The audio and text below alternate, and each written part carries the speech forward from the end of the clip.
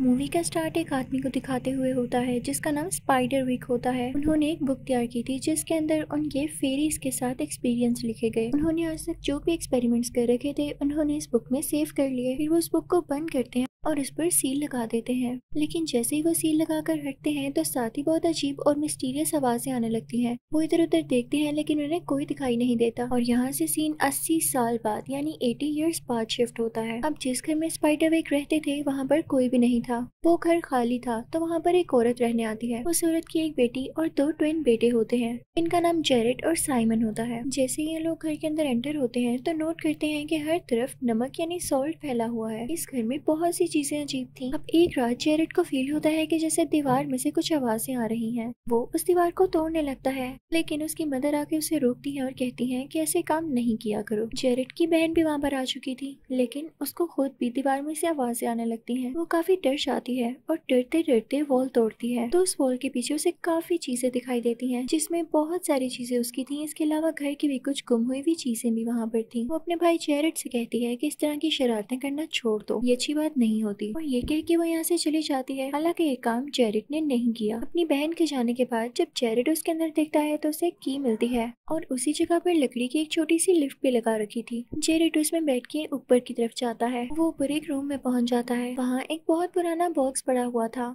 उस पर एक ऐसा सिंबल बना हुआ था जो कि सेम की पर भी था। इनफैक्ट ये स्पाइडरविक का पर्सनल रूम था जहाँ बैठकर वो अपनी बुक्स लिखता था। जेरेड जब उस की को यूज करके वो बॉक्स खोलता है तो अंदर स्पाइडरविक की वही बुक होती है जिसको उसने सील किया था। उस बुक के साथ एक पेपर भी अटैच था जिसके ऊपर वार्निंग लिखा हुआ था। यानी कि स्पाइडरविक ये नहीं चाहता था कि उसकी बुक कोई खोले। और साथ ही उसको एक और मैसेज मिलता है कि जेरेड इस जगह को छोड़ दो। जेरेड ये पढ़ के काफी परेशान हो जाता है और साथ ही उसके आसपास बड़ी चीजें मूव करने लगती हैं। उसकी टॉर्च अपने आप रोटेट होने लगती है। वो फौरन से वहाँ से वो बुक उठाता है और नीचे अपने रूम में आ जाता है। वो नीचे अपने रूम में आकर छुपकर वो बुक पढ़ रहा होता है। लेकिन तभी उसे किसी की चिल्लाने की आवाज आती है जो कि उसकी बहन ही थी। जब जेरेड और साइमन अपनी बहन के रूम में जाते हैं तो बहुत अजीब सीन देखते हैं। उसकी बहन के बाल किसी ने बहुत बुरी तरह से बेड के साथ बांधे हुए थे। उसकी बहन अपनी मॉम से कहती है कि जरूर ये जेरेड का काम है। लेकिन जेरेड तो जानता था कि वो यहाँ आया ही नहीं। तो वो और वरीड हो जाता है कि जरूर इस घर में कुछ न कुछ है। अगली सुबह जेरेड वो बुक दोबारा पढ़ने लगता है और उसमें किसी क्रिएचर के बारे में लिखा होता है जो कि काफी छोटा सा था। उसमें ये भी लिखा था कि उसको खाने में क्या पसंद है। जेरेड ये बात जाकर अपनी बहन को भी बताता है लेकिन उसकी बहन उसका मजाक उड़ा देती है। जेरेड को लगता है कि हो सकता है कि ये क्रिएचर उसी रूम में हो जहाँ से मुझे ये बुक मिली है। तो वो कुछ खाने की चीजें और हनी यानी शहद लेके उस रूम में चला जाता है। उस रूम में जाकर वहाँ उस क्रिएचर का इंतजार करने लगता है लेकिन काफी टाइम तक वहाँ पर कोई भी नहीं आता। तो जेरेड की आंख लग जाती है। कुछ देर बाद जब उसकी आंख खुलती है तो वो देखता है कि जो सामान वो लाया था वो वहाँ पर नहीं है। यानी वो क्रिएचर वहाँ पर आकर वो खाने पीने की चीजें उठा कर ले गया था। लेकिन नीचे कुछ फूड पीसीस गिरे हुए थे जिन्हें जेरेड देख लेता है और उन्हें फॉलो करने लगता है। जेरेड जब उन पीसीस के पीछे जाता है तो उसे एक छोटी सी क्रिएचर दिखाई देती है, वही जो कि बुक में थी और वही जेरेड के रखे गए बिस्किट्स और हनी खा रही थी। वो क्रिएचर जब जेरेड को देखती है तो खुद को छुपा लेती है यानी इनविजिबल कर लेती है। जेरेड उस क्रिएचर से उस बुक के बारे में पूछता है जो कि स्पाइडरविक ने लिखी। ये देख के क्रिएचर को काफी गुस्सा आ जाता है और उसका कलर ग्रीन हो जाता है। वो जेरेड को गुस्से से कहता है तुमने इस बुक की सील खोली। तो जेरेड कहता है कि हाँ, इसमें क्या बुरा है। तो वो क्रिएचर कहता है कि तुम्हें नहीं खोलनी चाहिए थी। जेरेड उसे एक और बिस्किट देता है जिसे खाकर वो क्रिएचर बताने लगती है कि ये गलत है। मैंने स्पाइडरविक को मना भी किया था कि इस बुक को यूं ही ना छोड़े। मैंने उसे ये कहा था कि वो ये बुक को डिस्ट्रॉय कर दे लेकिन उसने मेरी एक ना सुनी और इसको सील लगा दी। सील का क्या, तुम जैसे बच्चे तो इसको खोल लेते हैं। अब मैं उन गॉब्लिन्स के बारे में कुछ नहीं कह सकता जो कि इस बुक के पीछे है। मैं इस चीज का रिस्पॉन्सिबल नहीं हूँ क्योंकि वो गॉब्लिन्स बहुत बुरे हैं और जल्दी वो इस बुक में से कुछ ट्रिक्स यूज करके इसे बुरे कामों में यूज करेंगे।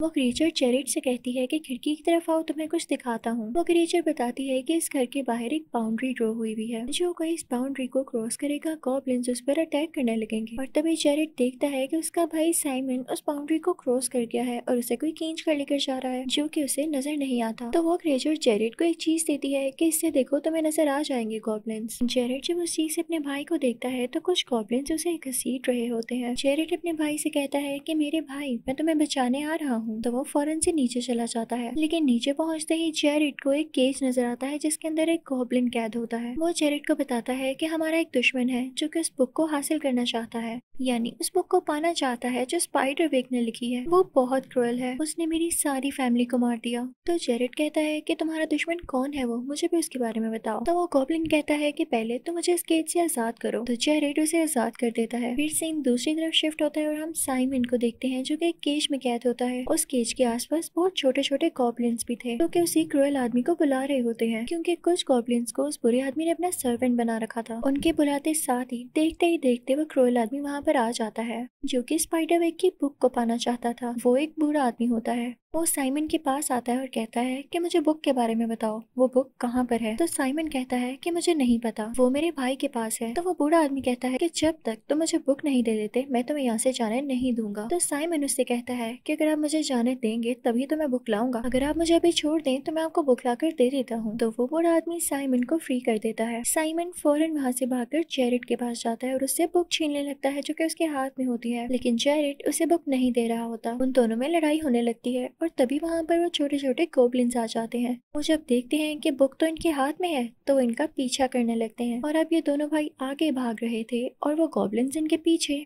अब ये दोनों भाई जेरेड और साइमन भागते भागते अपने घर के पास आ जाते हैं, यानी उस बाउंड्री के अंदर जहाँ गॉब्लिन्स इन पर अटैक नहीं कर सकते। तभी वो दोनों देखते हैं कि उनकी बहन उस बाउंड्री से बाहर खड़ी है। वो उसे अंदर बुलाते हैं लेकिन वो कहती है कि मुझे तंग नहीं करो। देखते ही देखते गॉब्लिन्स उस पर अटैक करने लगते हैं, लेकिन वो बेचारी उनको देख नहीं पा रही होती। जब उसे फील होता है कि उसके आसपास कोई उस पर अटैक कर रहा है तो अपनी स्वर्ड रैंडमली यानी इधर उधर चलाने लग जाती है, लेकिन गॉब्लिन्स रुक नहीं रहे थे। जब ऐसा करते करते उसकी स्वर्ड पर ग्रीन कलर का खून लगता है तो उसे पता चल जाता है कि हो ना हो उसके आसपास कोई क्रीपी सी क्रिएचर है। जेरेड उसकी तरफ वो चीज फेंकता है जिससे गॉब्लिन्स देखे जा सकते थे। तो वो लड़की उनमें से गॉब्लिन्स देखकर उन पर अटैक करने लगती है और बाउंड्री के अंदर आ जाती है। अब वो तीनों अंदर आ जाते हैं। जेरेड और साइमन अपनी बहन को बताते हैं कि सब गॉब्लिन्स हमसे स्पाइडरविक की बुक छीनना चाहते हैं। तो उनकी बहन उनसे कहती है तो तुम लोग बुक दे दो, तुम लोगों को अपनी जान से ज्यादा प्यारी है बुक, क्या बुक दो और अपनी जान छुड़वाओ। तो तभी वो क्रिएचर वहाँ पर आ जाता है जो कि जेरेड को उस रूम में मिला था,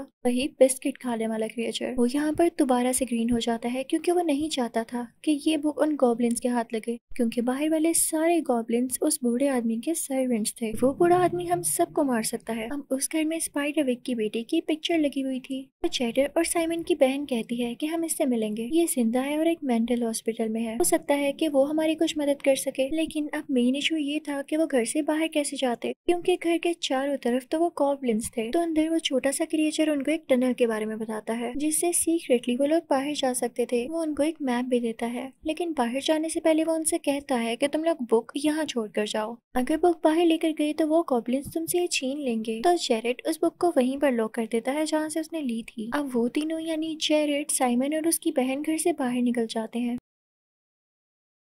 वो उस सीक्रेट टनल की तरफ जाने लगते हैं, लेकिन जेरेड के हाथ में अभी भी वो बुक थी, यानी उसने बॉक्स में ये बुक नहीं बल्कि कोई और बुक रख दी थी। वो लोग टनल में भागने लगते हैं, लेकिन गॉब्लिन्स भी उनको देख चुके थे और उनका पीछा करने लगते हैं। गॉब्लिन्स में ही एक और क्रिएचर होता है जो कि लिजर्ड के जैसे दिखता था, वो उनका पीछा करने लगता है और जब वो लोग टनल से बाहर आते हैं तो वो भी टनल से बाहर आ जाता है, लेकिन तभी एक गाड़ी उसको हिट करती है और वो टनल में दोबारा चला जाता है। अब ये सब लोग उस मेंटल हॉस्पिटल में चले जाते हैं जहाँ पर स्पाइडरविक की डॉटर थी। ये लोग जब जाकर उसे ये बुक दिखाते हैं तो वो कहती है कि क्या तुम लोग मेरे घर में रह रहे हो। वो उनको चुपके से एक रूम में ले जाती है। जैसे ही वो लोग बुक खोलते हैं तो वहाँ पर छोटी छोटी फेरीज आने लगती हैं। स्ट्रेंज बात ये थी कि जिस हॉस्पिटल में स्पाइडरविक की डॉटर रह रही थी उसके बेड के गिर्द भी उसी तरह की बाउंड्री बनाई गई। अब यहाँ पे वो अपने पास्ट की बात बताने लगती है जब वो बहुत छोटी होती थी। वो बताती है कि मेरे डैड यानी स्पाइडरविक ने हमारे घर के बाहर एक बाउंड्री बना दी क्योंकि गॉब्लिन्स हमें बहुत तंग किया करते थे, लेकिन एक दिन मैं खेलते खेलते उस बाउंड्री से बाहर निकल गई। मेरे फादर ने जैसे तैसे करके मुझे बचा लिया और बाउंड्री के अंदर भेज दिया, लेकिन खुद बाउंड्री से बाहर रह गए। तो वहाँ पर बहुत सारी फेरीज का ग्रुप आया और वो उन्हें उड़ा कर ले गई। मैं नहीं जानती कि मेरे डैड कहाँ पर हैं, और यकीन करो इस बुक को लेके मैं तुम्हारी कोई हेल्प नहीं कर सकती क्योंकि ये मेरे फादर नहीं लिखी और वही इसके राज जानते हैं। मैं यही सोच रही थी कि कभी मेरे फादर वापस आएंगे भी या नहीं, और देखो तुम लोग आ गए। अब तुम लोग मेरी मदद करो, मेरे फादर को ढूंढो। मैं जानती हूँ कि आजकल के बच्चे कुछ भी कर सकते हैं। अभी वो लोग बुक को देखकर बातें कर ही रहे होते हैं कि तभी वहाँ पर गॉब्लिन्स आ जाते हैं। वो लोग जेडर से बुक को छीनने लगते हैं और बुक के 2 टुकड़े हो जाते हैं। एक हिस्सा जेरेड के पास आ जाता है और एक हिस्सा वो गॉब्लिन ले जाता है। वो सब काफी डर जाते हैं और वरीड हो जाते हैं। उन लोगों की मोम वहाँ पर आ जाती है और अपने बच्चों को वहाँ से ले जाती है। अब बाहर जेरेड उस गॉब्लिन से बातें कर रहा होता है जिसको उसने फ्री किया था। वो कहता है कि उस बूढ़े इंसान के पास इस बुक का आधा हिस्सा आ चुका है, तो वो अभी से इसका बुरा यूज करना शुरू कर देगा। कि तभी वहाँ पर जेरेड की बहन और भाई आ जाते हैं।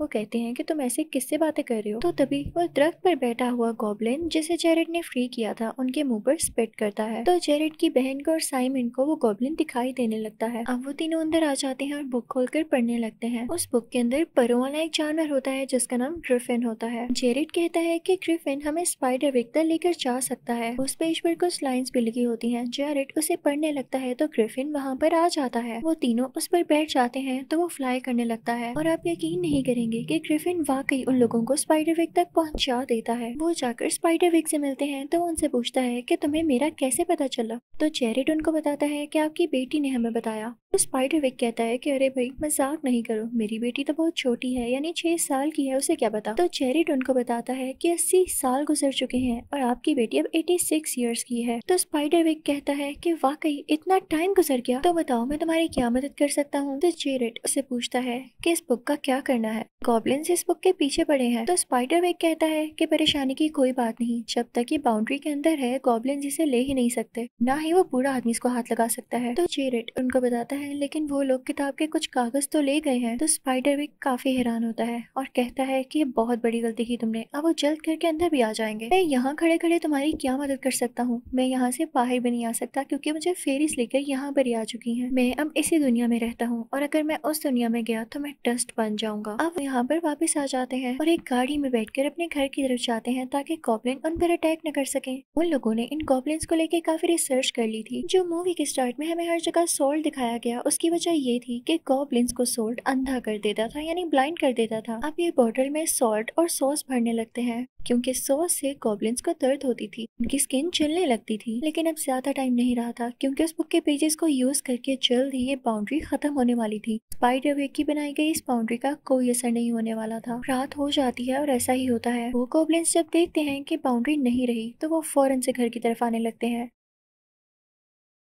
लेकिन घर के दरवाजे के बाहर और चारों तरफ सॉल्ट होता है जो कि जेरेड उसके बहन भाइयों ने डाला। उसकी वजह से वो अंदर तो नहीं आ पाते लेकिन जमीन के नीचे से अंदर आने लगते हैं। जेरेड और उसके बहन भाइयों के पास सॉस थी, वो उन पर डालने लगते हैं तो उनकी स्किन जलने लगती है और इस वजह से काफी गॉब्लिन्स मारे जाते हैं। वो तीनों अंदर एक और कमरे में चले जाते हैं और खुद को लॉक कर लेते हैं। लेकिन तभी वहाँ पर इन गॉब्लिन का लीडर यानी वो बुरा आदमी जो कि अब एक खौफनाक क्रिएचर में बदल चुका था, इस कमरे की जमीन को तोड़ता हुआ आता है। वो इन पर अटैक करने ही वाला होता है कि तभी ये सब बच्चे एक मशीन में ज्यादा सारी सॉस और सोल्ट डाल देते हैं और उसके नीचे फायर ऑन कर देते हैं जिसकी वजह से उस मशीन में ब्लास्ट होता है। वो सॉस और सोल्ट वहाँ पर मौजूद सभी गॉब्लिन्स पर गिर जाता है जिसकी वजह से गॉब्लिन्स मारे जाते हैं। लेकिन इनका लीडर यानी वो खौफनाक क्रिएचर वहाँ से पहले ही भाग चुका था। अब जब ये लोग उस रूम से बाहर आते हैं तो देखते हैं कि इनके डैड आए हैं जो कि इनसे अलग हो चुके थे। वो फौरन से जेरेड के पास आके और कोई बात नहीं करते, सीधा कहते हैं कि मुझे ये बुक तो पकड़ाओ। तो जेरेड को डाउट होता है और वो उनको स्टैब कर देता है। वो देखता है कि नाइफ पर जो खून लगा है वो ग्रीन कलर का है,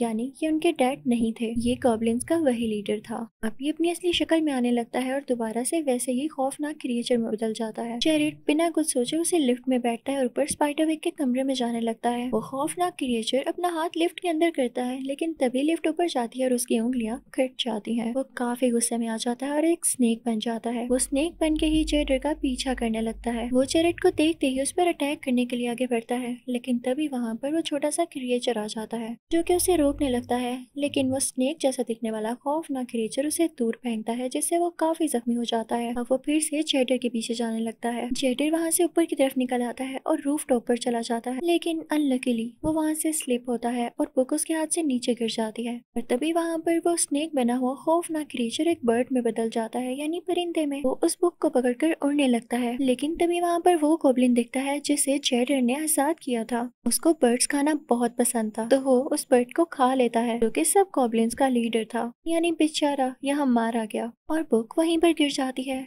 सब कुछ नॉर्मल हो चुका था। सब गॉब्लिन्स गायब हो चुके थे और उनका कोई लीडर भी नहीं था जो कि इनको अब तंग करने वाला था। इनका घर भी बिल्कुल सेफ था। ये जब चाहते बाहर आ जा सकते थे। ये मेंटल हॉस्पिटल जाकर स्पाइडरविक की बेटी यानी उस बूढ़ी औरत को अपने साथ ले आते हैं, क्योंकि ये पहले उसी का घर हुआ करता था। तो वो काफी खुश होती है और हो सकता है कि अब उसकी मेंटल स्टेट भी ठीक हो जाए। वो उस क्रिएचर से भी मिलती है। वो सबसे खूब बातें करती है और कहती है कि मेरा दिल चाह रहा है काश मेरे फादर भी यहाँ होते। तभी हम देखते हैं कि स्पाइडरविक बाहर आए हैं और उनके इर्द गिर्द काफी छोटी छोटी फेरीज हैं। वो अपनी बेटी से कहते हैं कि मैं यहाँ पर रुक नहीं सकता वरना मैं डस्ट बन जाऊंगा, मुझे जल्द वापस जाना होगा। तो उनकी बेटी कहती है कि मुझे भी आपके साथ जाना है, मैं यहाँ किसके पास रहूंगी। तो स्पाइडरविक अपनी बेटी का हाथ पकड़ते हैं और वो दोबारा से छोटी बच्ची बन जाती है। स्पाइडरविक उसे अपने साथ लेके ऊपर चले जाते हैं फेरीज की दुनिया में। और नीचे हम देखते हैं कि वो माँ अपने तीनों बच्चों यानी जेडर, साइमन और अपनी बेटी के साथ एक अच्छी लाइफ गुजारने लगती है उसी घर में जहाँ पर अब कोई गोब्लिन, कोई डर, कोई खतरा नहीं था। इसी के साथ ये मूवी यहीं पर एंड होती है। Thank you for watching.